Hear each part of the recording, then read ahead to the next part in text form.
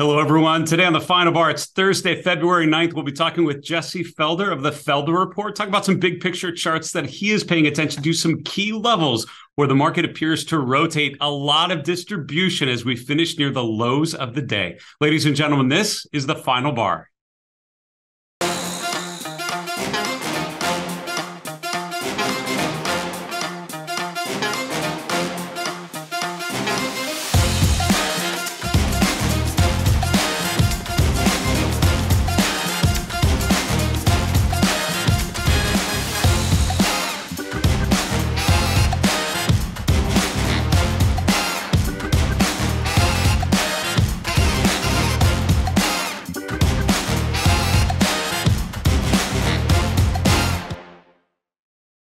Hey, everyone. Welcome to the Final Bar. I'm your host, Dave Keller. I'm the Chief Market Strategist here at StockCharts.com in a rainy Redmond, Washington. Thanks for joining us every weekday after the close as we break down the activity in the markets using the power of StockCharts. The StockCharts platform was built around the discipline of technical analysis. I would argue an ideal discipline to help you manage your own emotions, to minimize the impact of behavioral biases, and improve your market awareness to make sense of what's happening, focus on what's working and what's not. Lean into the trends and have a good awareness of inflection points. The S&P, the major averages, after breaking above that 4,100 level for the S&P today, getting back below 4,100. And we've talked about how, breakouts, it's when you have a breakout of any sort, it's all about that follow through, right? What happens after the breakout? That's why when a stock like Meta gaps higher about a week ago, the question is, do we continue to push higher, right? Do we see additional buyers coming in and pushing the price to the upside? When the S&P breaks above a key level like 4,100, the question is, do you have enough buying power to sustain and move above there? Not just trade to resistance, but trade through resistance. Starting to have some question marks of sorts, I would say, on the recent breakouts we've seen when things like the S&P get back below those breakout levels. We'll look at some of those charts together and see what sort of insights we can make sense of. In our market recap, as I mentioned here in the introduction, the S&P finishing lower really through the course of the day, opened higher, but then traded lower, kind of slow and steady into the close. S&P down just about 40.80. That's down almost 1%, about 0.9% from yesterday's close. The NASDAQ composite a little worse, around 1%, but about the same. Mid caps and small caps both down a little more than the large cap indexes. And the VIX now back above 20. That actually could be a really interesting data point to pay attention to. We've talked about with a number of our guests, and I know particularly with Katie Stockton a week or two ago, we looked at the VIX and talked about what the market has been missing in terms of this bull market move off of the October 2022 low was a sustained advance on low volatility, right? And that's what 2021 really was, right? The move higher and higher, but with the volatility relatively low. 2022, very much not like that, right? More of a bear market phase, elevated volatility. And now we saw the rally off the lows, but the VIX remained, sort of on the upper end. Now it's coming back below 20 in the last couple of weeks. And is that the beginning of that more sustained advance? Now, all of a sudden, we go right back above 20, putting one more question mark on this market, which continues to provide new data points to try and digest. Interest rates moving higher through the course of the day, that arguably is one of the big reasons or one of the, certainly part of that story of the market going more risk off through the course of the day. 10-year yield up to around 368, long bond yields around 374. The dollar index, not too much different from yesterday, to be honest with you. And we're going to talk with today's guest, Jesse Felder, about the dollar and some of these other asset classes, how they all relate to stocks, which, again, John Murphy, who's our chief technical analyst and literally wrote the book that many of us use to introduce ourselves to the discipline of technical analysis. His work on intermarket analysis was, I think, foundational in terms of understanding and respecting those different asset classes, how they can relate, and thinking about, even if you're an equity-only investor, think about the big picture and how commodities and currencies and fixed income markets all relate back to the stocks and ETFs that you're trading. A lot of red on the page of commodities, although copper and natural gas prices moved higher using some ETFs that we track. Gold and silver both down today. Energy, for the most part, down as well. Cryptocurrencies, a lot of red on this page, and you can see they've accelerated to the downside. That's sort of lining up with the equity trading session. Of course, these trade 24 hours. So you're looking back to about 48 hours of trading here. And when you do so, you can see that it's been a pretty consistent decline over the last couple of days. So Bitcoin, which is up 23,000 plus when we're doing the show yesterday, now back below 22,000, Ether back below 1,600. Again, when we talk about follow through and not just breaking out above levels, but sustaining those breakouts, now you're starting to get some, at the very least, mean reversion move lower in some of these cryptocurrencies. Let's hit a chart of the S&P 500, and then we'll get through some of the macro charts, talk about breadth, maybe volatility if we can. So, if there's something that concerns me about the chart, the daily chart of the S&P right now, is because we had this really beautiful narrative spinning, right, over the last couple of weeks, which was this blue shaded area, which is 4,000 to 4,100 on the S&P. That comprised the key Fibonacci level, which we talked about, and that was really one of the key objectives I think the S&P reached in mid-November. That also encapsulates where the 200-day moving average was in that November-December rally. That's where we stalled out at trendline resistance right at 4,100. So that has become a pretty key level to watch. Now we've broken above the 200-day. We've broken above a trend line with the 2022 highs. We hit 4,100 and blew right through it. For about 2 days, we moved onward. We got up to 4,200, and that was it. From there, we've actually been retracing a little bit. Today, now back below 4,100 on a closing basis. We're not closed below there since back at the end of last month, at the end of January. Now, again, this is just 1 day's move, so let's never draw too many big long-term decisions based on a short-term movement. I've always said make short-term decisions with short-term data, make long-term decisions with long-term data. So this is the potentially something deeper, something more meaningful. But overall, we're seeing it stall back below 4,100. That immediately makes me look lower on the chart, start to think about things like the 50-day moving average, the 200-day, which are both around 3950 to 3970. Looking at key levels like 4,000, which was the support level, resistance level that we talked about before, kind of in that October-November time period. Do we find support there if we would continue to drift lower? But I think of it in terms of support and resistance zones, and I think we're right now back into that zone where you may expect support if you think this is more of a bullish phase. But that's the question, is if we're able to establish a higher low and then resume this uptrend. I think it remains to be seen. Looking at sector movements here very quickly, consumer sectors at the top of the list, all 11 of the S&P sectors finishing in the red when all was said and done today, with the XLY the closest to not doing so, only down about 0.2%.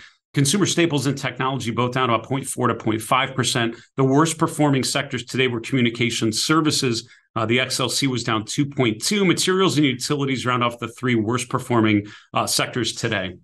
It's interesting when you think about the communication services sector. I'm immediately thinking of a chart like Alphabet. I wrote an article for a couple different places today on See It Market. I sent it to my friends there, Andy Nyquist, to share this idea of Alphabet focusing on RSI, focusing on the momentum shifts and how the momentum is fluctuating. And if you look at what's happened on the chart of Alphabet, again, this is when all of a sudden the FANG stocks start to really emerge. Now, some of them, like Netflix, have obviously been on a pretty good run, but all of a sudden we're having Meta gap higher. We're having Alphabet show these gaps higher. We're seeing Google get above the November swing high around 102.50. Pretty powerful. And that was a level that was support back in May of last year, became resistance. Now we gap above it. But in less than a week, we've now gone below the 200-day moving average. Instead of following through on that gap, we've closed the gap and continued even lower. Now we're testing the 50-day moving average, which is about 12 points, 13 points below that swing high. So in just a couple sessions, all of a sudden the chart of Alphabet seems to have this very different feel to it. Now, what you have to remember is in any environment, in any phase, bull or bear phase, you will have upswings and downswings. That's why Charles Dow talked about what we now consider Dow theory, a foundational part of the technical toolkit, which is looking at the swing highs and the swing lows. We've made a new swing high. Where now the question is, do we make a higher swing low? I think that's a question for the S&P, which would mean, do you hold 3,800, to be honest with you? Question for Alphabet, do we hold about 87, which would be the low from the end of December, which means there's even a little more room to the downside. And you could still define this loosely as an uptrend using Charles Dow's original definition. But that give back in some of those key mega cap FANG sector names certainly weighing heavily on the NASDAQ and weighing heavily on the S&P as well. I did want to talk briefly about volatility, and then we'll talk about breadth. The chart of the VIX that I was referring to when we were talking a little bit ago about the VIX remaining low and the market rallying not on elevated volatility but on lower volatility, for me means the VIX gets below 20 and stays there. Now, that's what's happened from about mid-January to really early February. As of today, though, we're back above 20. And I think the bear case for stocks would be, besides the price going down, which is probably the most obvious way to define a bear market phase, would be an increase in volatility, right? If the VIX doesn't just stop here, but continues higher.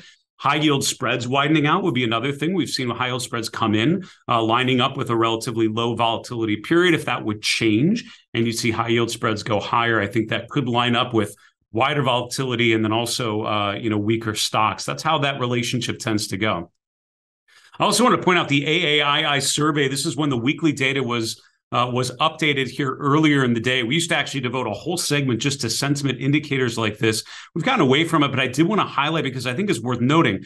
There are more bulls than bears, and that doesn't seem like a big deal, but it actually is. If you look back over the last 12 months, there's only been 3 weeks, including this one in the last 12, 13 months, where you could actually say that, where bulls outnumbered bears. And the way that happened is we went to almost 38% bulls in the most recent survey, and the bears went down from around 35% to around 25%. So a huge swing with a bunch of individual investors now, I guess, believing this uptrend that we've had. The spread between the two is about 12.5%, and that's the most positively skewed that this sentiment indicator has been. To go back to the October-November 21 period, so you have to go back over a year, and really the last high for the S&P 500, or the all-time high, for when the sentiment was this skewed positive. So what's interesting is if you look in bearish phases, when the market's struggling, you tend to have bears far outnumbering bulls. There was this disbelief period in 2020. Look how long it took for us to go back to net positive bulls. But once again, we're now actually doing it. I don't know if that makes me feel confident that this is now the recognition phase and a big wave 3 going higher, or this is the most perfect topping sign ever when individual investors are now sort of buying into this, emotionally into this rally, which tells us maybe it may be near the end of that upswing. Let's take a quick commercial break. We'll be back with today's guest, Jesse Felder of the Felder Report. We'll see you in a minute.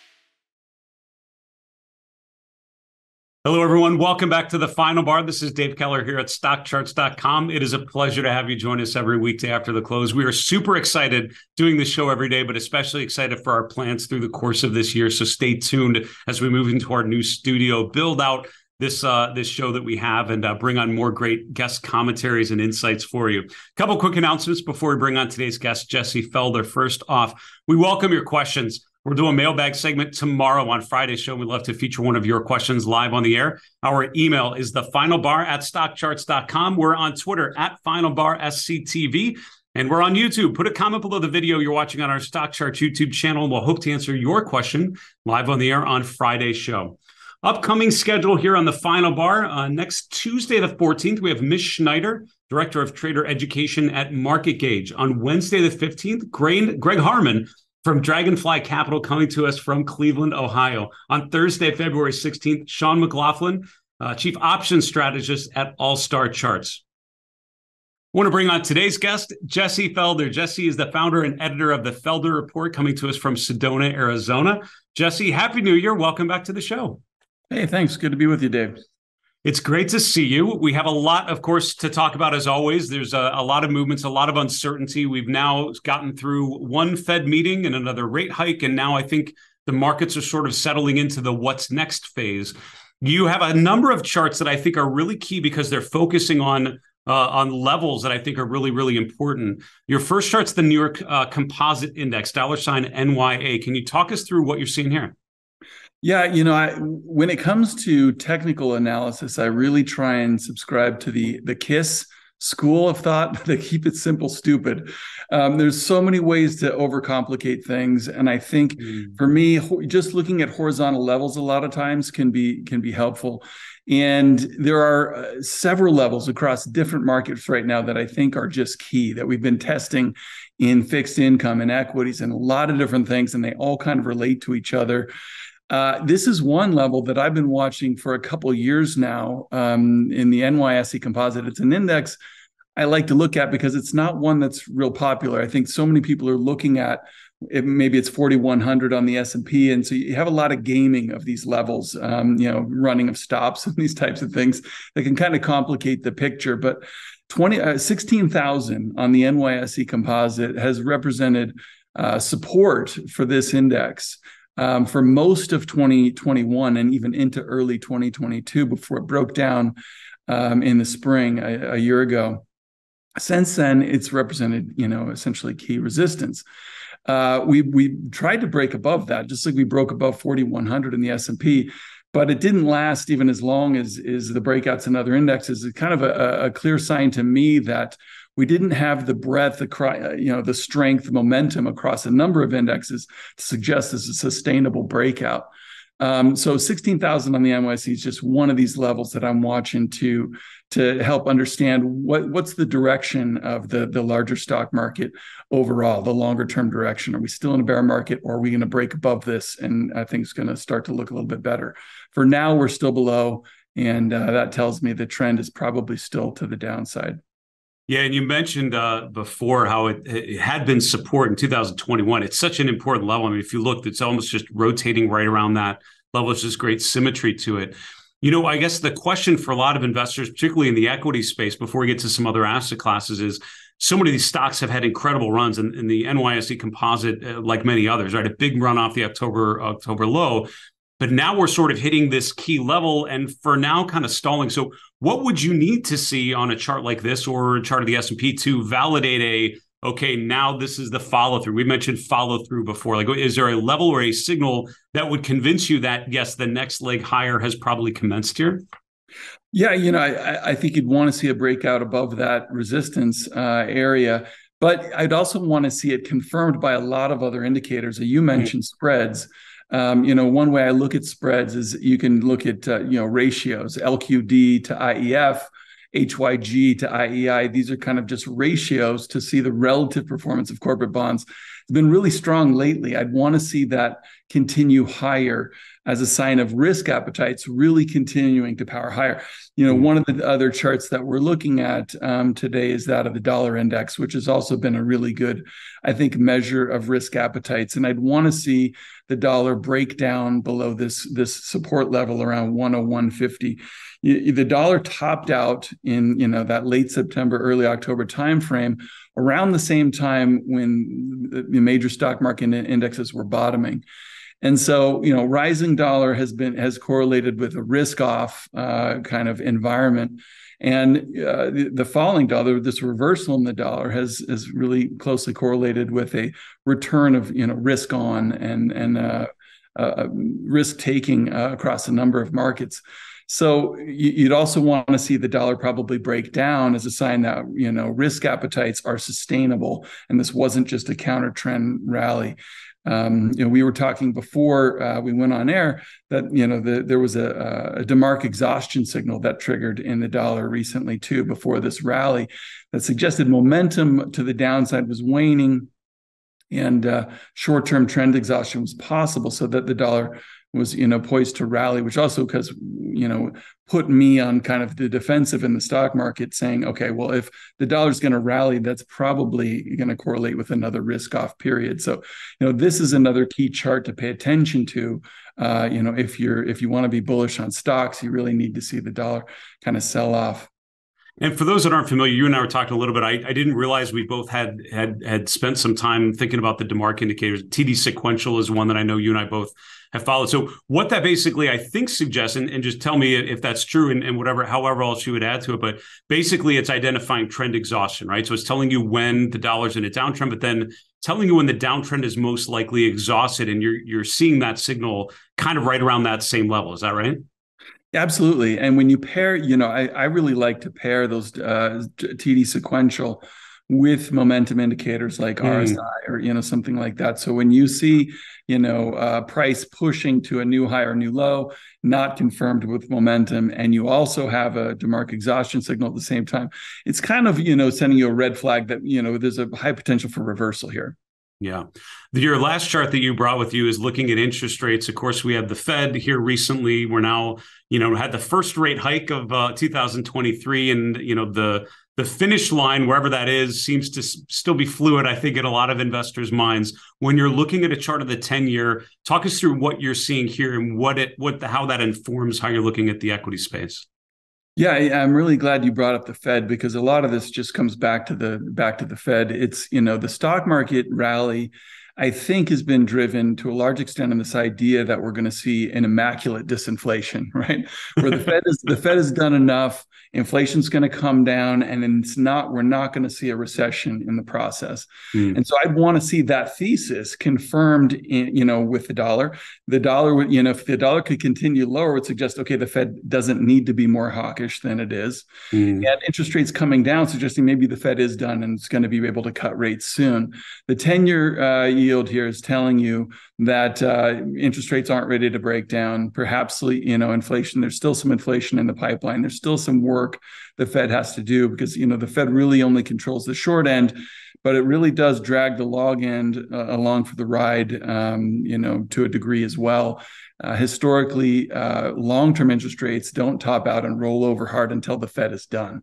And so, if you're thinking the Fed is done and is ready to cut rates, and that's going to be bullish for stocks, you'd want to see the 10-year yield kind of break below this 340 level-ish, which would kind of confirm that idea that, okay, and there's not a ton of inflation left in the pipeline. The Fed is, going to see the green light to be able to at least end its rate hike campaign, if not reverse it sometime later in the year. So, and the dollar could probably confirm that as well. So all these things kind of work together to give you a green light towards risk, or, as they've been doing, flashing a kind of a yellow light for the rally in stocks. Jesse Livermore, one of my favorite quotes of his, there's a time to go long, a time to go short, and time to go fishing.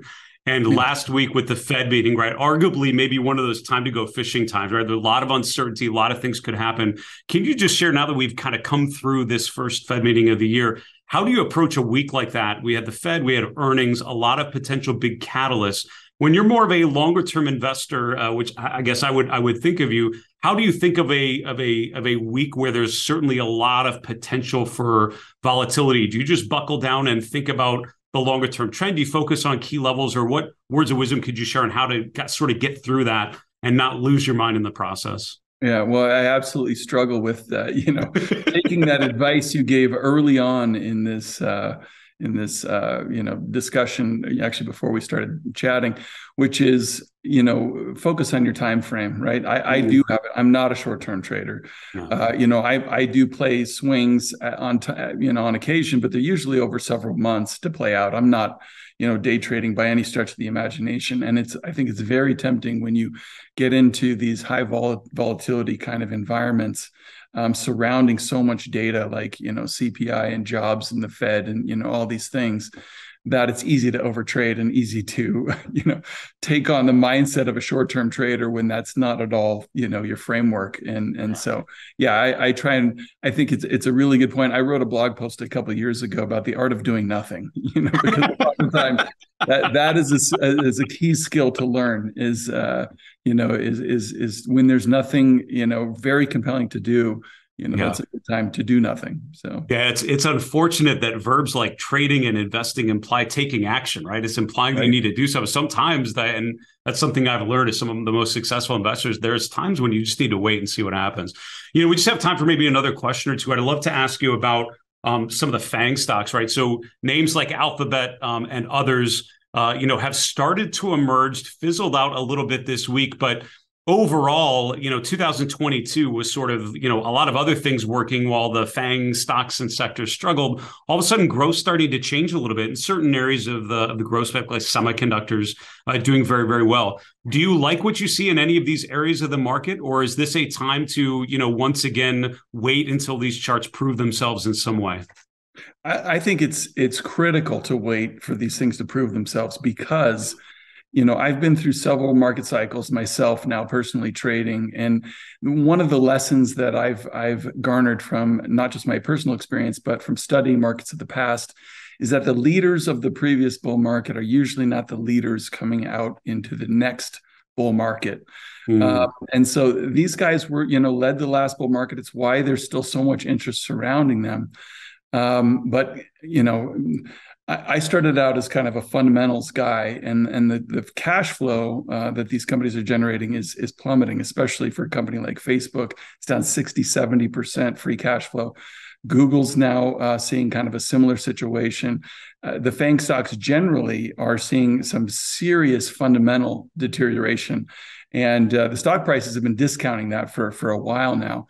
But I think even if we are going to emerge into a new bull market sometime soon, and that's still a question, how long the current bear market is going to play out.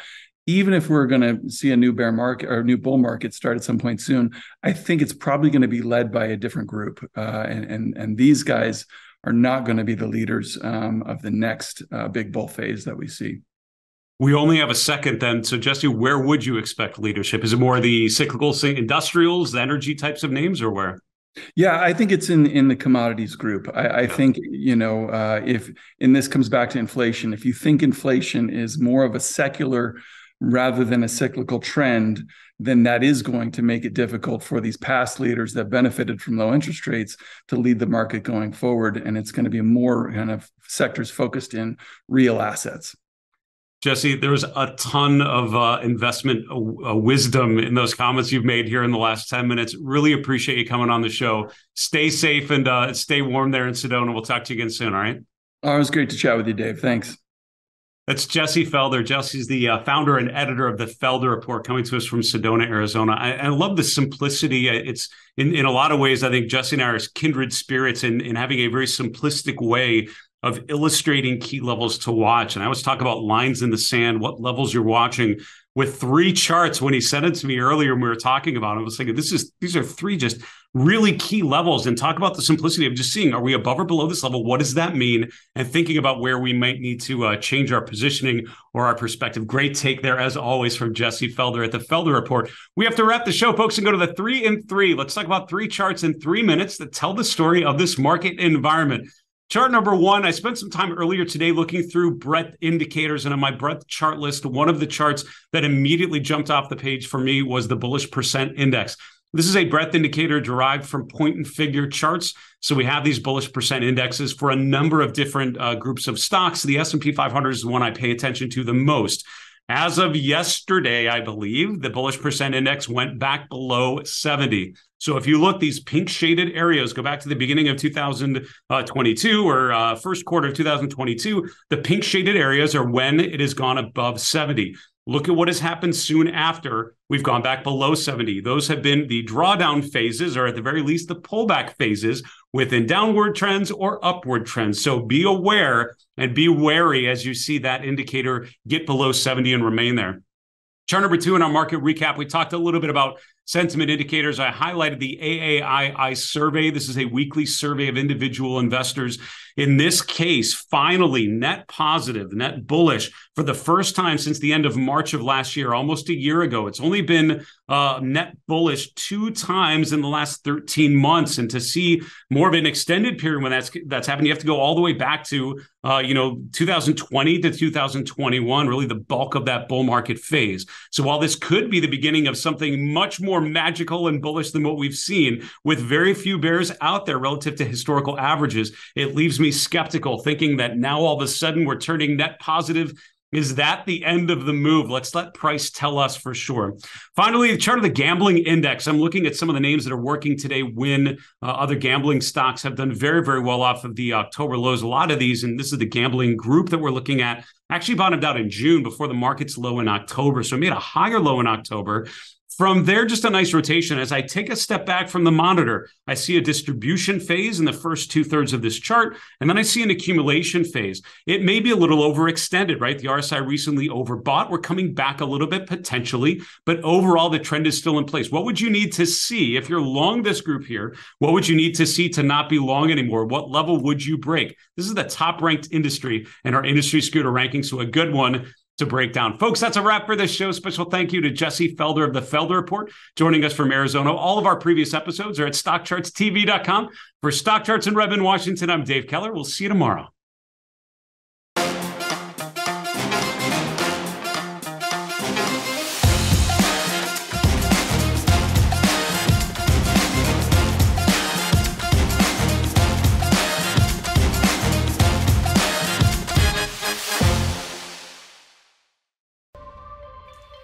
Hey guys, Dave Keller here with StockCharts.com. Thanks so much for watching our video. If you enjoyed it, and we hope you did, hit the like button right below. Also, we have so much new content every day. Consider subscribing to the channel. Just hit the subscribe button in the video or right below. Thanks for watching. Stay safe. Have a fantastic day.